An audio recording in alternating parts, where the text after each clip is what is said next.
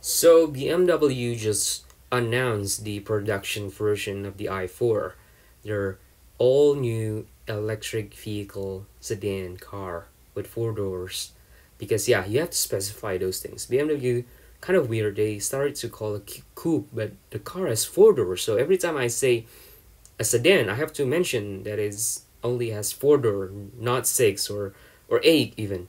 But jokes aside, that this car is going to be the BMW's future of electric vehicle. They previously have announced the iX, which is the SUV, all electric SUV slash crossover. So about this car, so this car is going to be on sale next year in 2022, but and there's not a lot of information detailing what kind of trim and what kind of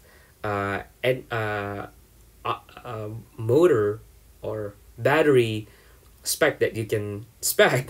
But this car, BMW say, will go up to 530 horsepower and 300 miles of range. This is the rumored M performance version, which means that the range is actually bad. Maybe there is a not performance version with longer range, but we'll have to see. But other specs including 0 to 100 kilometers in 4 seconds and top speed of up to 124 miles per hour.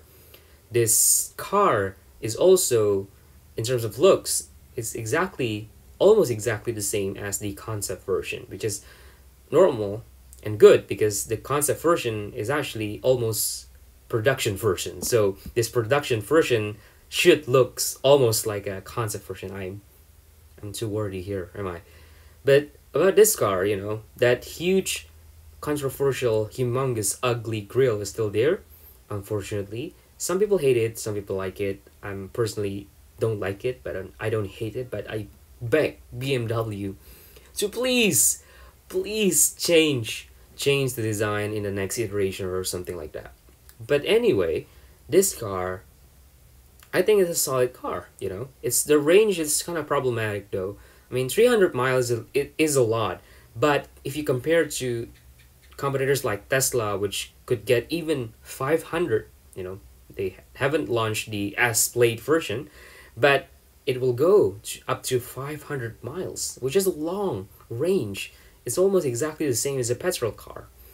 But I think people don't mind that. 300 miles is a long range in in United States it's not really long, but I think most European people would please to get this car. So yeah, I think this is a solid car. BMW's i4 and the iX SUV, they're not a car designed for car enthusiasts or old BMW lovers who grown up with cars like the Z8, with the Z3, and then the M4, M3, and then the M5, the E30, E36, E46, something like that.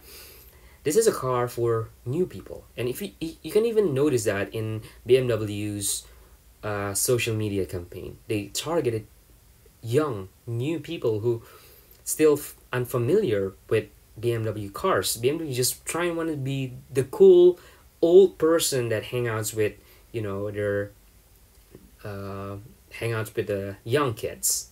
Apparently, I don't mind this strategy, and I think BMW still, in a way, honor the old BMW fans by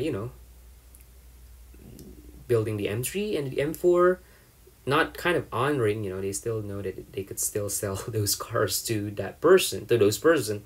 But yeah, I mean, BMW is trying to separate the M and the I branding. They wanted to I branding to be that new, yeah, so feel so young kind of electric cars, because and a lot of people are pissed with BMW's ways of marketing these things. But I think if you're pissed, it means that you're not the target audience. That young person is a target audience, and I don't know if this social media campaign is working or not. But I think BMW is not a stupid company. They're not a small company. They experience in doing things like this. And I believe that I think the i4 is a solid car. The iX is a solid car as well. But we'll have to see, until we drive the car, until there's a lot of reviews about this car, We'll have to see, but I think this car is going to be a solid car because I think BMW spends a lot of time designing this thing, and they learned so much when they were building the i3 and i8, which obviously the i3 is not really that of a great car, but I would say the i8 is. So yeah. So anyway, that's it. If you guys want to know more about car news in Indonesia and other countries, do please subscribe. It's, you know, I wouldn't force you to subscribe, but I will haunt you in your window at night. Subscribe me.